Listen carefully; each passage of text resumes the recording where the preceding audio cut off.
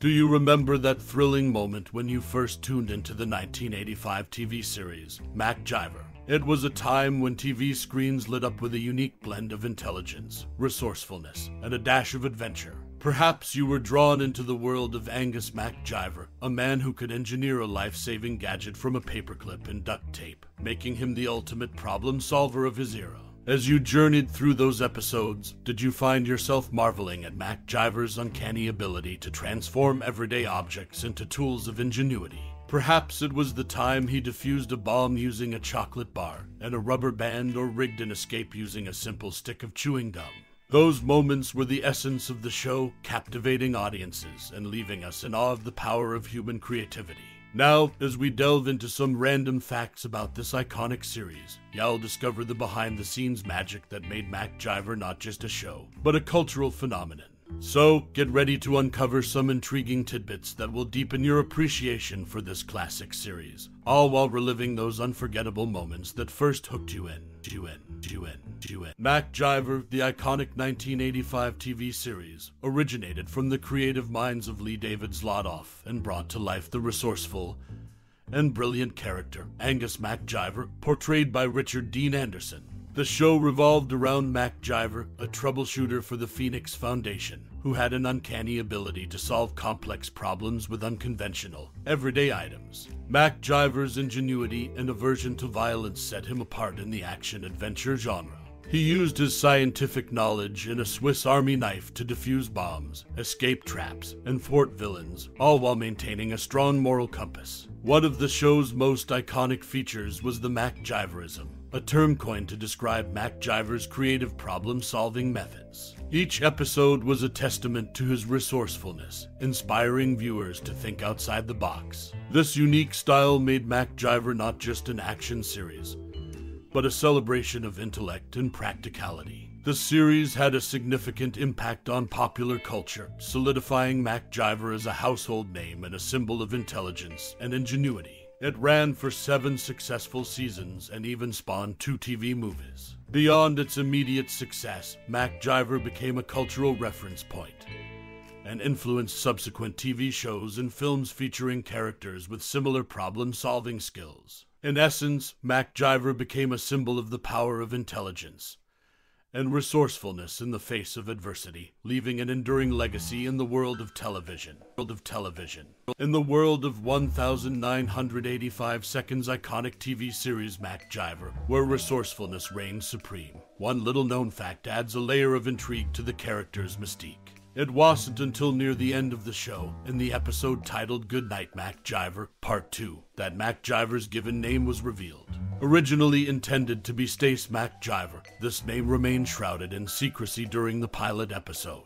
However, when it inadvertently slipped out and became common knowledge among fans, the decision was made to simply refer to him as Mac or MacGyver for the remainder of the series. This revelation was just one of the many surprises that MacGyver had in store for its dedicated viewers. Created by Lee David Zlotoff and brought to life by the talented Richard Dean Anderson, the show followed the adventures of Angus MacGyver, a brilliant and resourceful problem solver who used his wits and a Swiss Army knife to overcome any obstacle. But the intrigue didn't end there. In one of the penultimate episodes, MacGyver discovered he had a son, adding a new dimension to his character. His son's middle name turned out to be the same as MacGyver's first name, further deepening the connection between the 2 generations. MacGyver also had a unique setting, thanks to a suggestion from none other than Henry Winkler.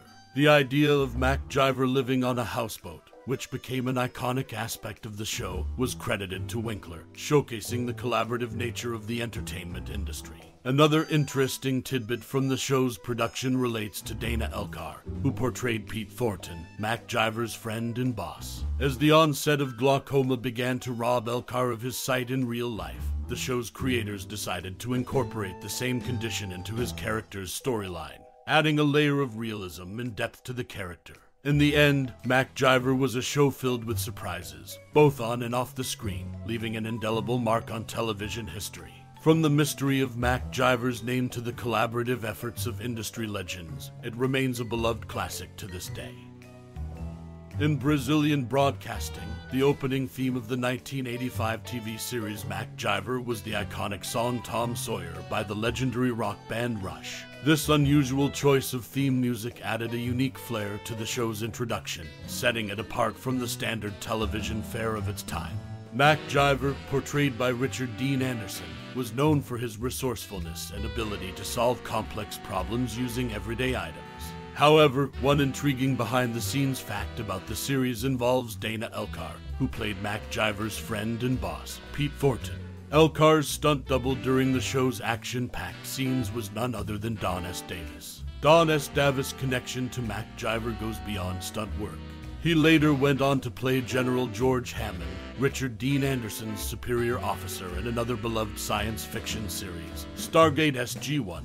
This connection between the two shows adds an interesting layer to the careers of both actors and demonstrates the tight-knit world of television production.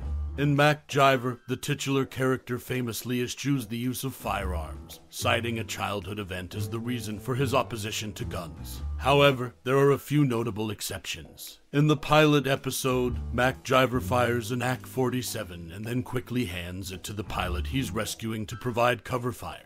Additionally, in the opening gambit of MacGyver, Target MacGyver, he uses a gun to confront the bad guys. In MacGyver, Strictly Business, MacGyver points and intends to use a gun, but his actions are complicated by amnesia, and he ultimately stops himself. These fascinating tidbits from the world of MacGyver shed light on the show's unique characteristics, and the actor's connections to other television projects. From its unconventional choice of theme music to the intriguing career overlaps of its cast members, MacGyver remains a source of fascination for fans and TV historians alike. In the world of 1985 television, one name stood out as the ultimate problem solver, MacGyver. The show, which ran for 7 seasons, featured a resourceful protagonist who could fashion life-saving devices from the most mundane objects. These clever improvisations, known as MacGyverisms, became the hallmark of the series. Behind the scenes, a unique decision was made regarding these MacGyverisms. While they were all based on scientific fact, not all the steps needed to create these inventions were shown on screen. This intentional omission was driven by a desire to protect young viewers. The show's creators were concerned that children might attempt to replicate these experiments themselves, potentially leading to accidents or injuries. As a result, the show struck a balance between educating viewers about science and safety. Another intriguing aspect of the show was the use of a pseudonym for directing credits. Several episodes of MacGyver were helmed by a director using the name Alan Smithy. This pseudonym has long been employed in the film and television industry by directors who wish to disassociate themselves from a project. While not a common practice, it added an aura of mystery to the series and left viewers wondering about the reasons behind these directorial choices. Lastly, MacGyver's iconic Swiss Army knife underwent subtle changes during the early episodes. His most frequently used knife was a Spartan model from Victorinox. However, keen-eyed fans would notice a different knife in the opening credits of each episode. This knife was a Wenger, distinguished by its long keychain. These subtle variations in MacGyver's trusty tool only added to the character's mystique and attention to detail. In retrospect, MacGyver remains a beloved and innovative series, not only for its problem-solving hero but also for the intriguing choices made both on and off the screen. In a daring move that saved the iconic 1985 TV series MacGyver from the brink of cancellation, the production team made a strategic relocation that transformed the show's dynamic. The first 2 seasons of the show were entirely shot in the Los Angeles area. However, the network's threat to cancel the series loomed large due to the exorbitant costs of location filming and the time-consuming logistics of moving the production crew over a 6-day shoot schedule. With the sword of cancellation hanging over their heads, the show's producers, including the renowned Henry Winkler, made a pivotal decision. They moved the production to Vancouver, a location where transitions between various settings could be executed within a mere hour. This swift maneuver allowed episodes to seamlessly shift from ocean scenes to dense forests, to bustling metropolitan settings in just a single day. The result was a faster-paced, high-octane adventure series that showcased MacGyver's resourcefulness like never before.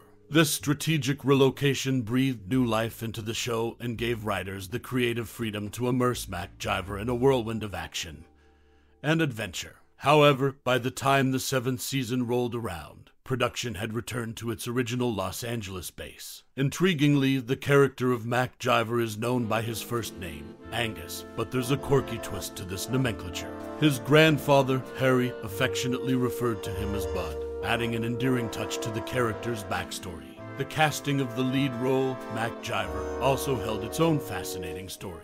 Richard Dean Anderson clinched the iconic role when the casting director noticed a distinctive trait during his audition. Anderson was unafraid to wear his glasses, showcasing a lack of pretension that resonated with the creative team's vision for the character.